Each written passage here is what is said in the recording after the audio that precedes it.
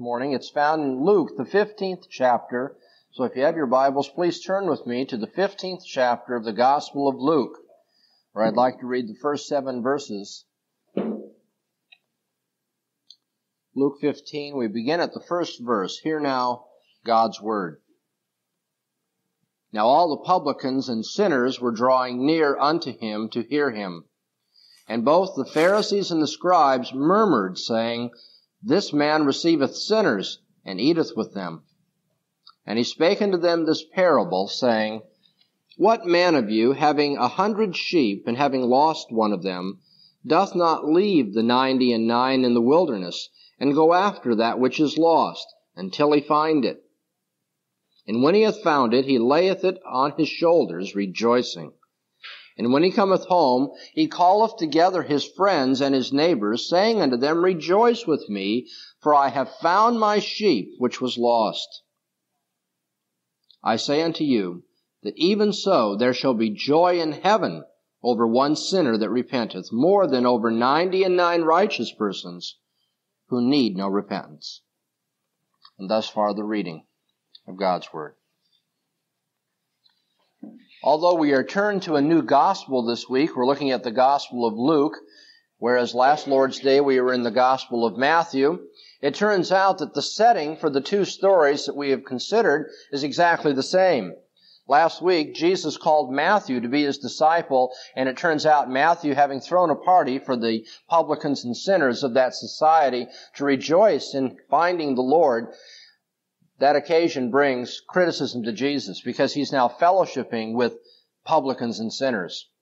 Here in Luke, the 15th chapter, the setting is exactly the same. The Jewish religious leaders, and all of their pride and all of their self-righteousness, are criticizing Jesus because he's socializing with and he's dealing with publicans and sinners. And remember how wretched such people were and how poorly esteemed they were in that society. Publicans were traitors. They agreed with the Romans. They facilitated the Roman oppression and rule over the Jews. And they made their money by extorting money from their fellow countrymen. The sinners, polite way of saying, the harlots, the loose women, the prostitutes of society, and all others that were looked down upon because of their violation of the law of God and the Jewish traditions. These are the people Jesus comes to. These are the people to whom he ministers. Indeed, throughout the Gospels, the thing that strikes you if you read them, throughout the Gospels, is that these Jewish religious snobs are continually set in contrast to Jesus, who with compassion and humility ministers to all kinds of people. That's very encouraging. It's very encouraging to me that Jesus is willing to minister to all kinds of people. I'm glad when I open the Gospels and read about the life of Jesus, I don't read about a man who only had time for those who had the proper education or the proper social credentials or came from all the right families or had just enough money or a nice home.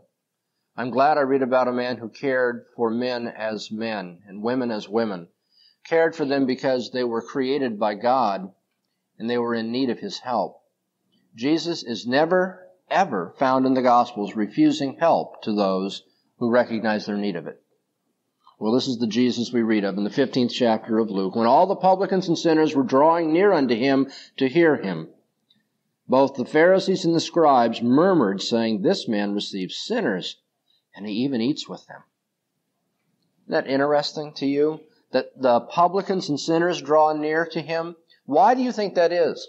Why would publicans and sinners come to the Son of God, the one who could say, Which one of you criticizes me and brings any charge of sin against me? Why would they who live in the darkness be so drawn to the one who represents the light of God?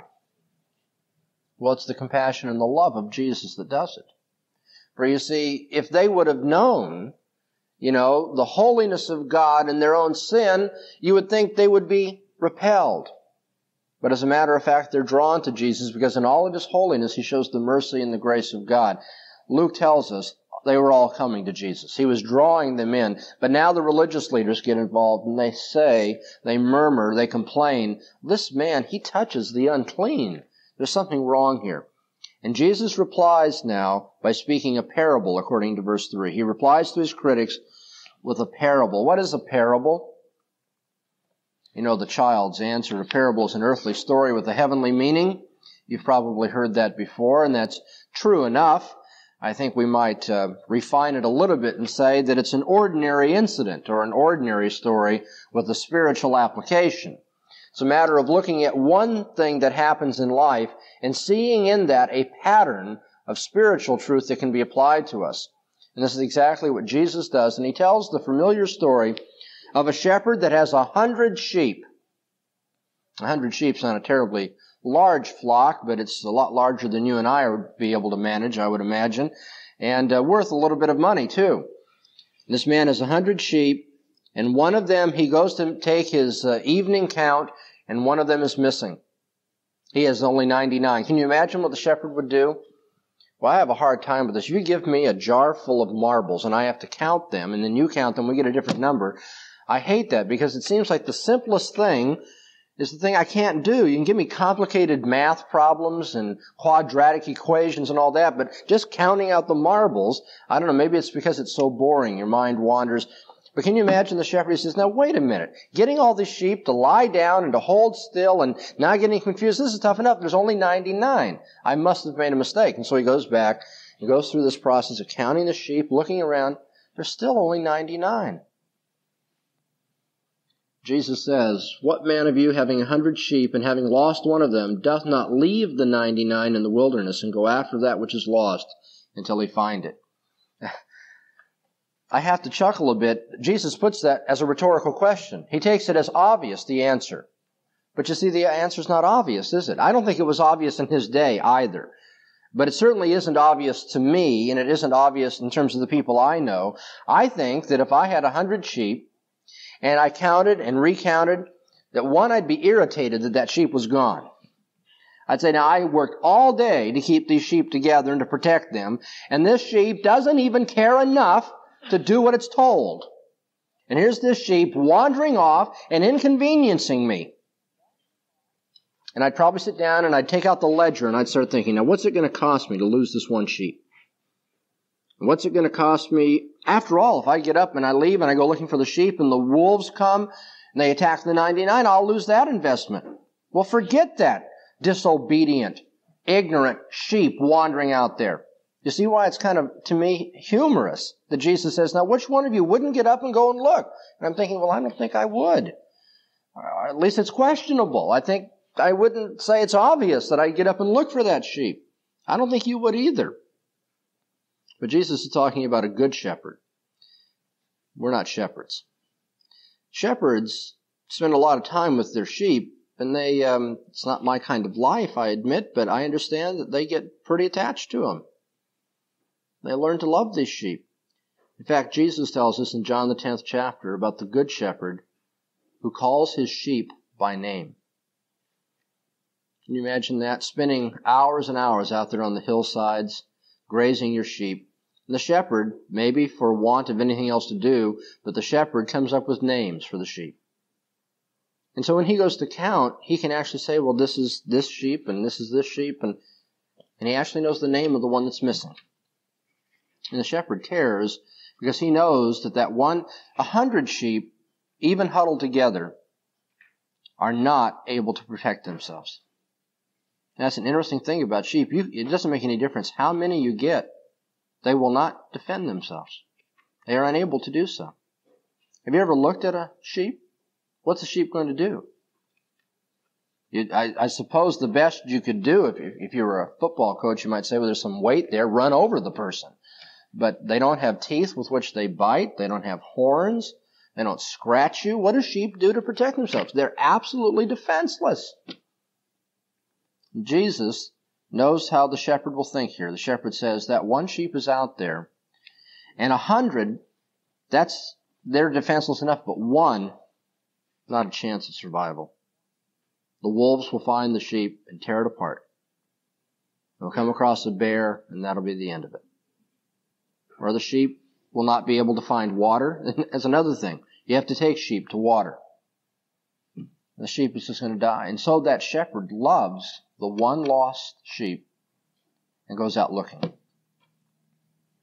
You see, the shepherd's concern is not a matter of averages. The good shepherd doesn't say, well, I'm doing pretty good. I got 99 out of 100. That's a good day. He says, no. If there's one lost, I'm going.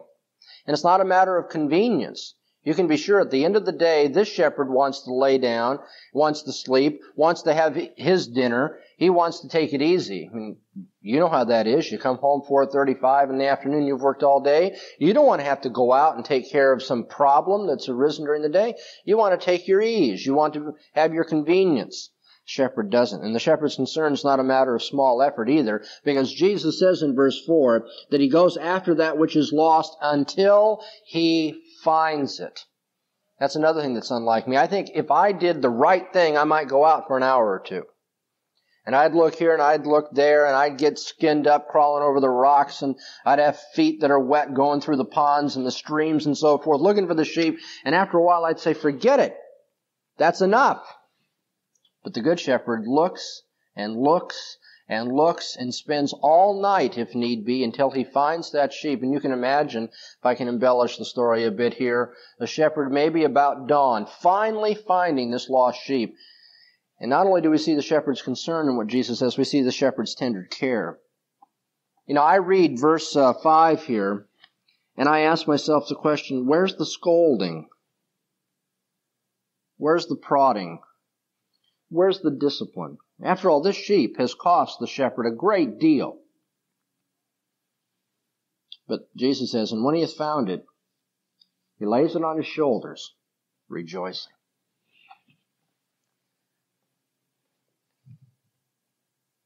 Well, I would imagine that if it were left to you and me in our own habits, that if we found this sheep, we might kick it a couple times. I'd say, you bad little sheep, what are you doing out here? I had to leave the 99, and they were unprotected all night long because of you.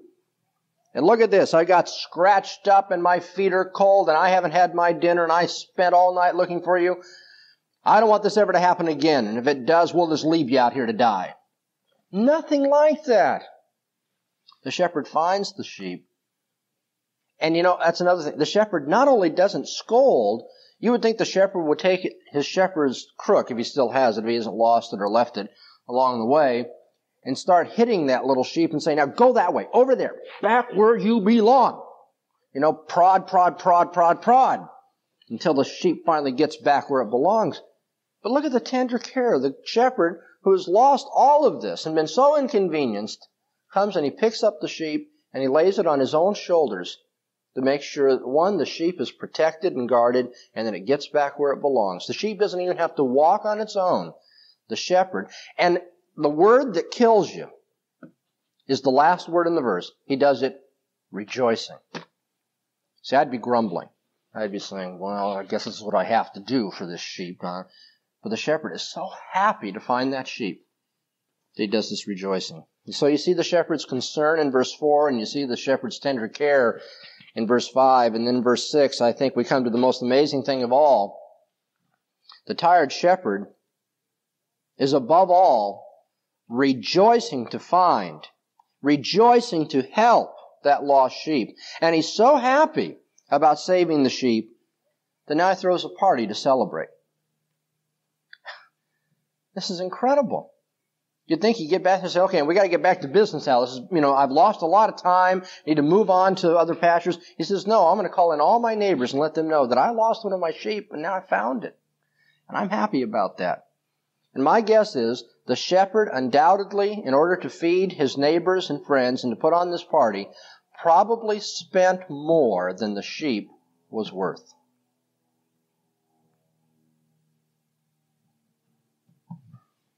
What's the application? Remember, a parable is a mundane story, an earthly story, a regular incident, if you will. But we see here a pattern that has spiritual application. And Jesus says in verse 7, I say to you that even so there shall be joy in heaven over one sinner that repents, more than over 99 righteous persons who need no repentance. Remember here that Jesus is talking about those who think they need no repentance. The scribes and the Pharisees, those who are religiously superior and they don't need any of this stuff Jesus is talking about, and they're concerned about the publicans and sinners he associates with. He says, God rejoices not that there are scribes and Pharisees who think they're all right. He doesn't rejoice because of all of their meticulous effort to please God and to earn their own way into heaven by doing all of their traditions and little picky rules. Jesus says, no, God rejoices when that wandering sheep is found. When one person out of the mass of humanity recognizes his or her sin and repents of it, coming to Jesus Christ for salvation, Jesus tells us that the Lord God in heaven rejoices with all of his angels. In fact, if you read the next account, if we can look at it very briefly in verses 8, 9, and 10, a similar story. He says, what woman having 10 pieces of silver, if she loses one piece, does not light a lamp and sweep the house and seek diligently until she finds it? And when she hath found it, she calleth together her friends and neighbors, saying, Rejoice with me, for I have found the piece which I had lost. Even so I say unto you, there is joy in the presence of the angels of God over one sinner that repents. I was real concerned earlier this week when Bob Pegram called us and said that he thought he had lost or somebody had stolen $500 from him. I thought that was terrible. And then later Bob called us and told us that after diligent search he had found it. And you can imagine, how happy he sounded. And boy, we were happy for him too. He didn't call us over for a party. Spend some of that money, to rejoice. But here's this woman who loses much less. She has 10 pieces of silver and she loses 10%. It's not very much. It's worth about one day's labor, I would imagine. And now she puts on a party. And Jesus says it's like in heaven.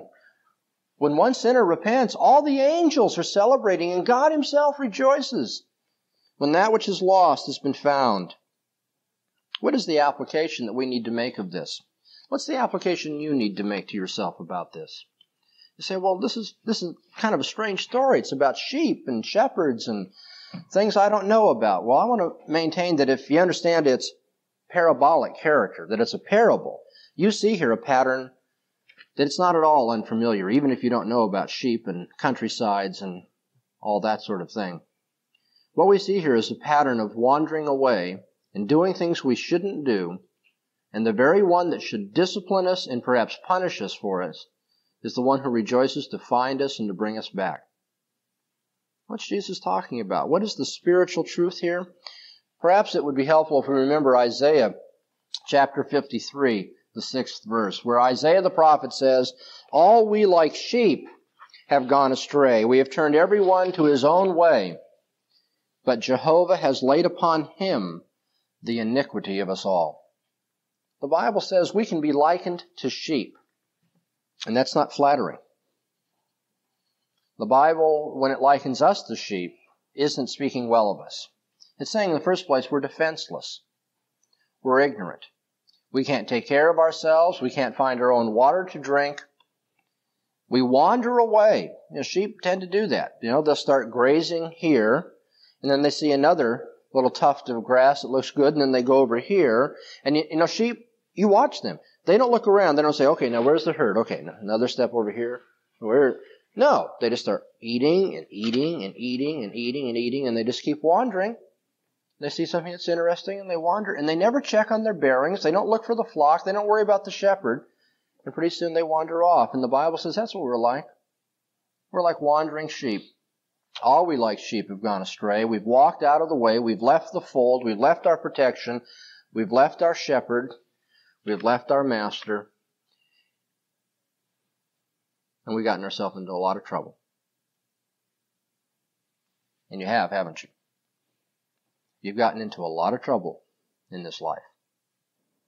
You've gotten into trouble. Maybe many times people don't know how much trouble you're in. They don't know how much you're suffering inside, personally and emotionally or psychologically.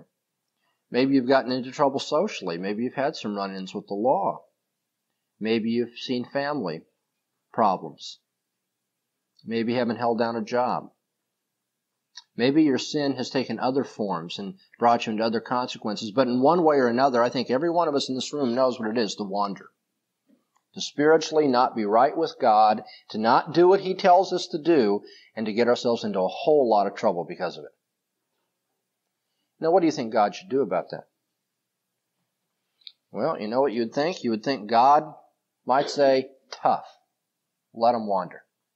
If they're that stupid, if they don't care enough, then I'm going to let them go. But you know, it breaks my heart when I read the Bible because it says they comes looking for us. He says, I don't care if I have 99 here. I'm not going to let that one go.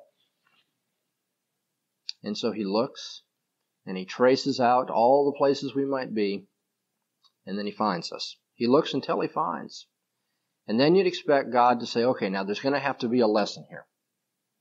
Now, what are you going to do about this to get back in my favor? What are you going to do to show that you'll be a good little sheep and do what you're supposed to do? But He doesn't. Instead of scolding us, He picks us up and puts us on His shoulders. And He says, I'm just so glad to find you. I'm going to take you home. And then above all, God goes back to the angels of heaven. He says, we need to have a party. Because there was one sinner out there who recognized his sin, recognized that he was a wandering sheep, and he's been found now. And all the angels in heaven rejoice when even one of us out of the mass of humanity is willing to confess sin and to throw ourselves for pardon upon the mercy of Jesus Christ, the Savior. There's a whole lot of people in this world. And I think God, if anyone, could be understood if He said, I'm just going to play the law of averages. We get a few in here, that's great.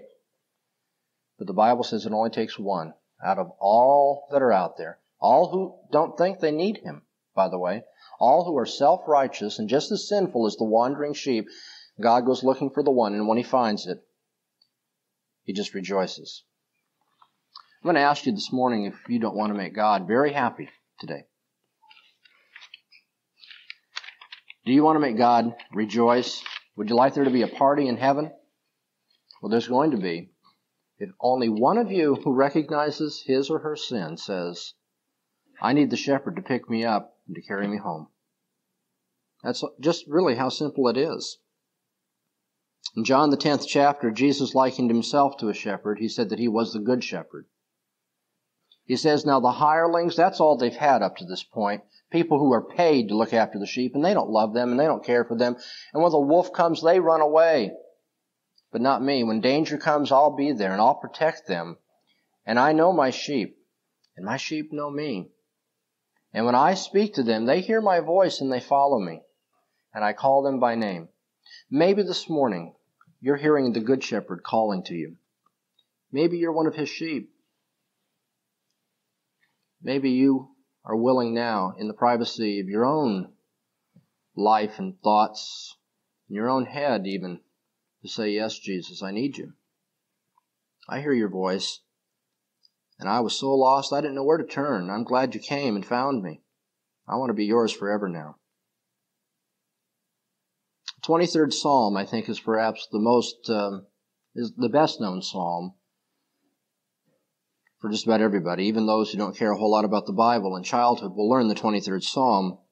And I hope the 23rd Psalm can be something you can say from the heart now this morning. The Lord is my shepherd, and I'll have no want.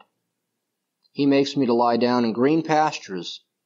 He leads me beside still waters. He restores my soul. Let's pray. Lord, thank you for loving wandering sheep like us. Thank you for coming to find us when we get ourselves into trouble and don't know our way back.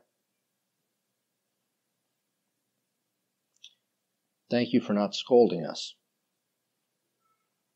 but just picking us up in those arms of love and bringing us home.